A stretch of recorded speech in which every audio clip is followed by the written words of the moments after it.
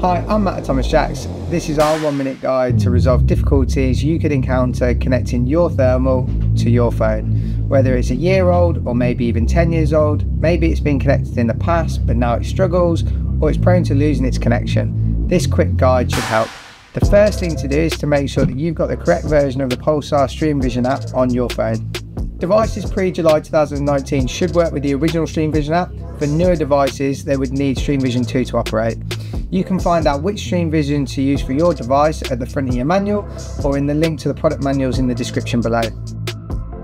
If you have the right version of Streamvision, but it just won't connect, first of all try your phone in airplane mode, making sure Wi-Fi is definitely still on. For some people, that's all that's needed.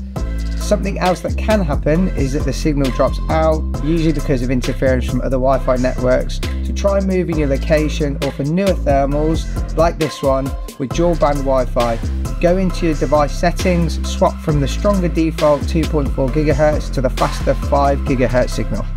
If that hasn't helped you connect, next try this. On your phone, delete the Streamvision app, then reinstall it, double checking you've got the right version. If that hasn't fixed your problem, on your thermal, try a factory reset and clearing the memory. In the settings menu, click default settings, then yes, and yes to confirm. Then format. This will clear the memory, so save videos you want to keep first. Still no joy? Then the problem might be on your phone.